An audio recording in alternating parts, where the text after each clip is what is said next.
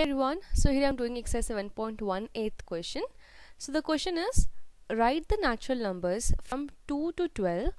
What fraction of them are prime numbers? So first thing they're asking us to write down the natural numbers from 2 to 12. So let's write down that. So here we're going to include 2 and 12 also, because they're not saying here write the natural numbers between. They didn't say that. So if it was between, we'll not include 2 and 12. Since they're saying that write the natural numbers from 2 to 12, we're going to include 2 and 12 also in this.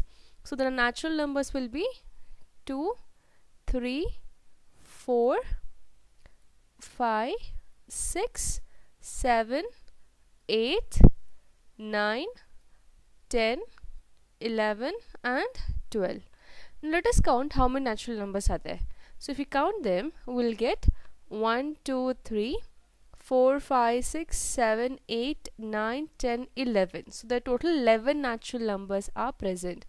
Now in the question they're asking us what fraction of them are prime numbers. So in this natural numbers we have to find out which are prime numbers. Now prime numbers are the one which doesn't go in any table except itself and the one table.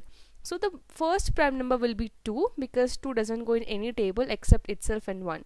So 2, 3, and then we have 5, then 7, and then we have 11. Okay, other numbers go in other table. For example, if I take 4 goes in 1 table, 2 table and 4 table also. So it is going in other table like 2 table apart from its own table.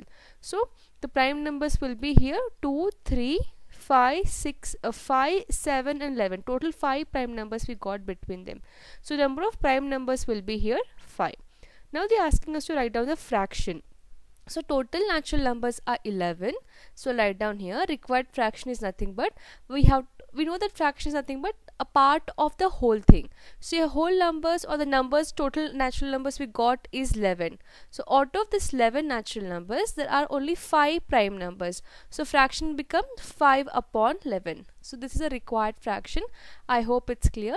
In case you have any questions or doubts, you can drop a comment below. Thank you so much for watching.